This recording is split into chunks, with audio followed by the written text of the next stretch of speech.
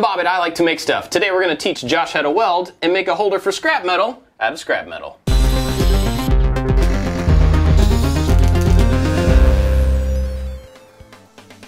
Not too long ago, we rearranged a bunch of stuff in the shop, especially the metalworking area, and one of the things that revealed is that I have a huge amount of metal scrap that I have to figure out something to do with.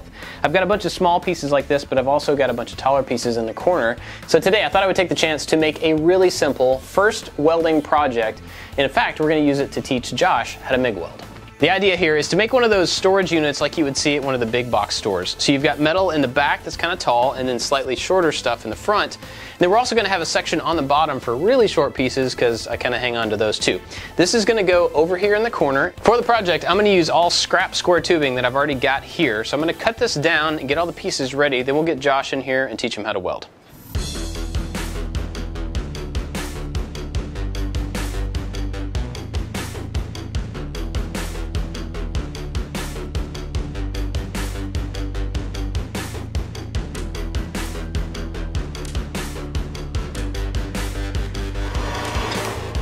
I'm using the bandsaw to cut these pieces off, but you could totally use an angle grinder with a cutoff wheel. It would do the same thing. It might actually be faster as well. You could also use that angle grinder with a grinding disc or a flap disc to add a chamfer to each one of these corners, because that's going to be good for welding. I'm going to do that on my belt grinder just because I have it, but an angle grinder would work just fine.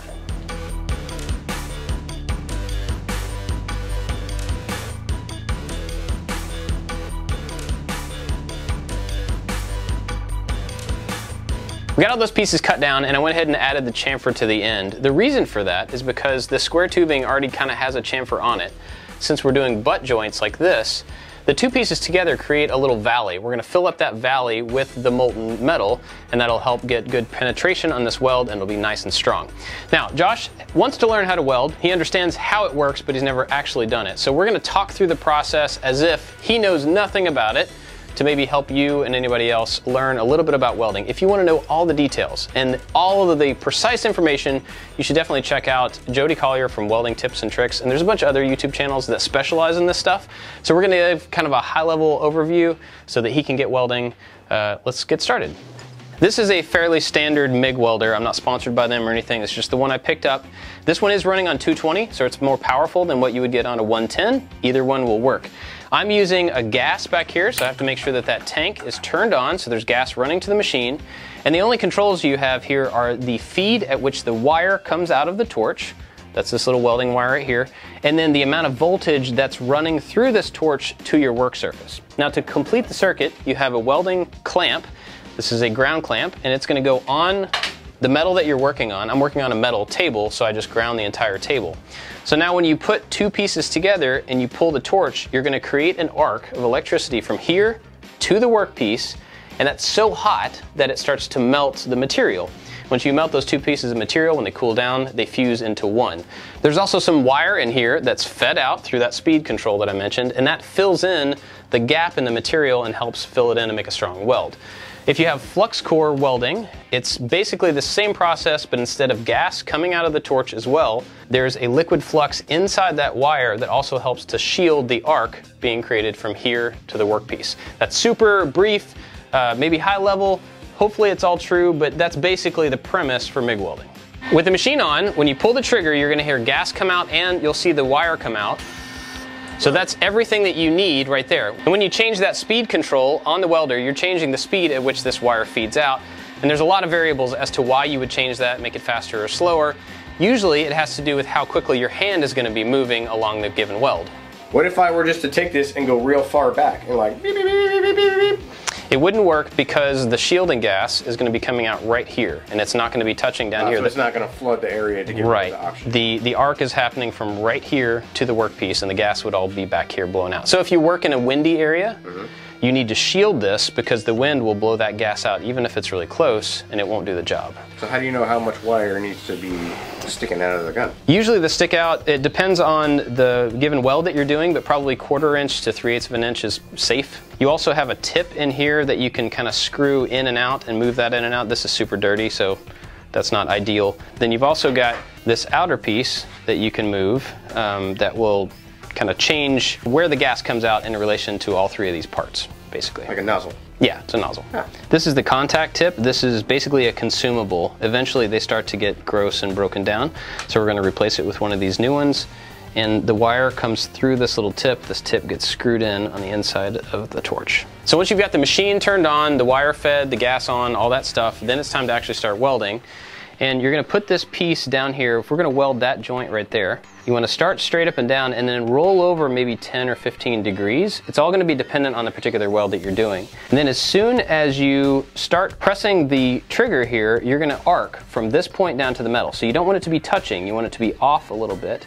An arc will be created between those two things, and you're going to start moving it back. And the pattern at which you move it depends on the pattern of the final weld. I do a little kind of back and forth, little C shapes, but there's all sorts of different variations, and a professional welder will have something that they prefer as far as what shape to do for this type of weld. But before you do that, before you pull this trigger, you need to be wearing the right safety gear. You need to have an auto darkening mask and some welding gloves, and probably cotton clothing. You don't want to wear anything polyester because any of those sparks that pop off could set it on fire. You don't want that. Before we get to worrying about this actual joint, we're going to take a single piece of scrap and just try to make a little bead along here. So he's going to put the welder down here, pull the trigger, and start moving it back and forth a little bit. And we want to listen for basically the sound of frying bacon. You want a consistent kind of crackling sound. That's going to give you a good weld. Jimmy DiResta told me this morning that if you have an inconsistent sound, you're going to have an inconsistent weld, and that's a really good way to look at it. So you want crackling bacon from when you start to when you stop. All right, I'm ready to do the test bead, but I'm trying to maneuver this. Do I push or do I pull it? Everybody that I've listened to has a different answer for that question, and I think it honestly depends on the thing that you're trying to weld. So in this case, I would do whatever's comfortable so that you start to understand how to weld, and then as you get into more technical instances of it, you can figure out which one works best for that particular case. Ready?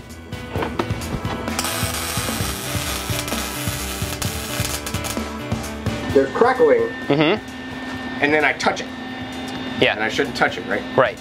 So see how much is stuck out here too? Yep. We may need to turn the feed down a little bit so it's not coming out as fast, okay, because that's going to want to interrupt. It's going to want to run into the metal. Yeah, because that's what it felt like. Right. It felt like I was being impeded. You could do that a couple different ways. You can cut this down, or you can move your hand faster. Well, you actually should go slower than fast. Okay, so that's taking the knob. So that's taking the wire feed. We're going to take it down to a 3 from a 5. When you're holding it, you may want to rest your hand or hold the tip of it so that you've got more control. Yeah, there you go. There you go.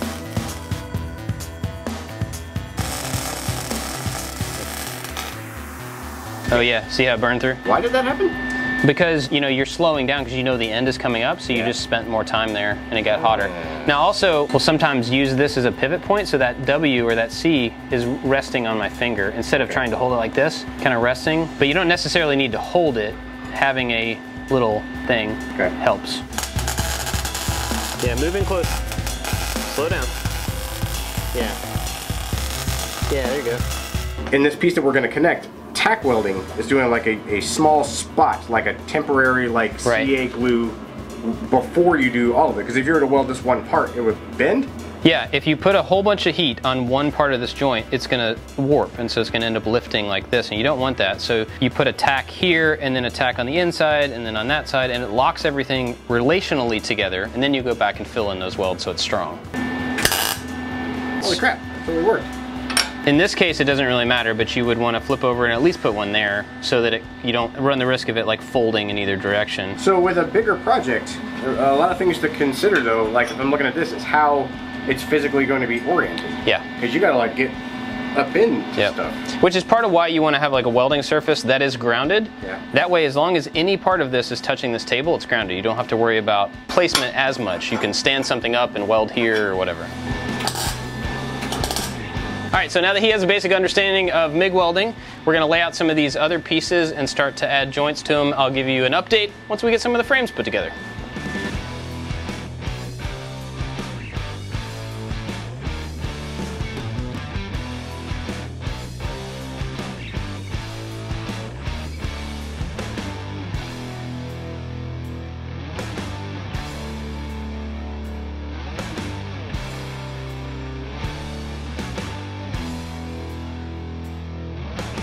I think metal is together with other pieces of metal. Yep.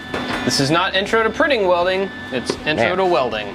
So it's definitely a trick between going too slow and burning through it, but then just like purposely overlapping and making progress.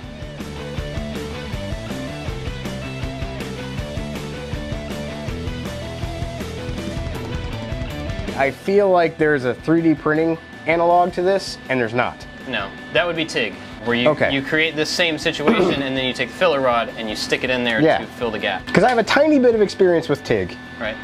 And so the idea that you're creating and pushing a puddle along, I have to untrain, just like the academic knowledge I have of watching people do it. I go, yeah, they're doing that like a 3D printer moves. Right. And that underlying academic assumption is wrong. Right. And so I have to get over that.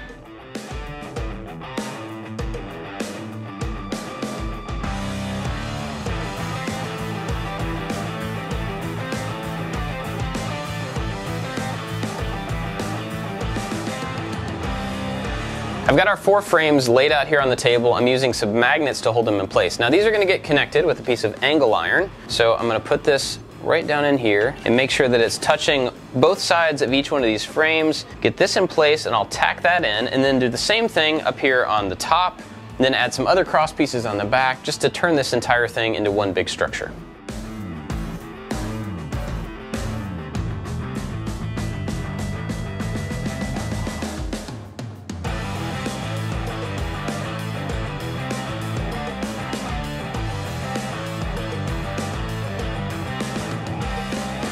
This is where we're at. We've got basically the structure put together, and it is super ugly. Part of that is due to the fact that it's all mix match material. I'm using whatever I have here left over from old projects, so there's a lot of really different stuff happening. But luckily, this thing does not have to be pretty. This is definitely a utility piece that's going to sit right over there and just hold all the scrap. So the next step is to use some of this also leftover expanded steel sheet. We're going to cut these down and fit them on the back of each one of these sections to stop the pieces from falling down in between them.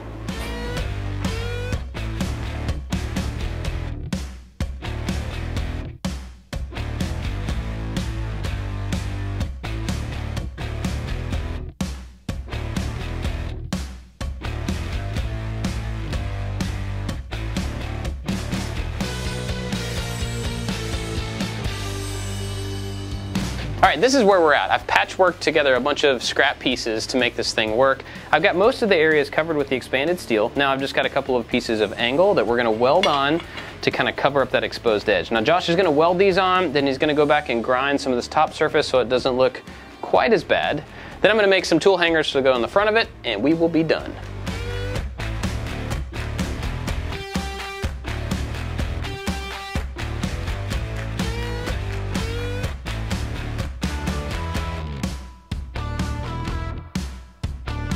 Now, grinding a lot of these welds serves no purpose. It's just practice, because a lot of them are like bulging over the ends, and you're not gonna be able to get that perfectly flat because they don't line up anyway. But I'm just trying to get a feel for the grinder, like what angle to aggressively go at it, and then like a more shallow angle to smooth it over. So I'm just practicing. It's not gonna get any prettier. I just wanna figure out how to do it.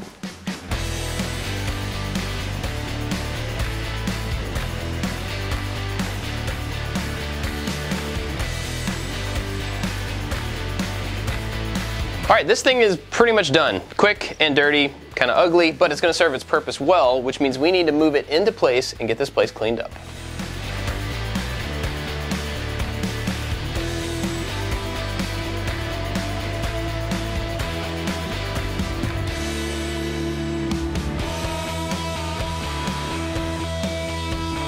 All right, here it is. It's a really simple project, but it made a big difference in helping us organize the scrap and keep some of the tools in order.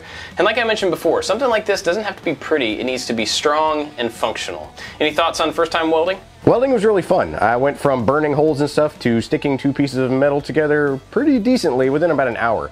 So now I can make like metal bases for tables and a whole bunch of other things that I didn't think I could do beforehand. So thank you for that. Sure. It just goes to prove that it's really not that difficult. You can learn with a little bit of time and instruction. And don't be afraid of it. That's the big thing. I think a lot of people are afraid of welding, like it's really dangerous, it's really difficult. Like everything else, it takes practice.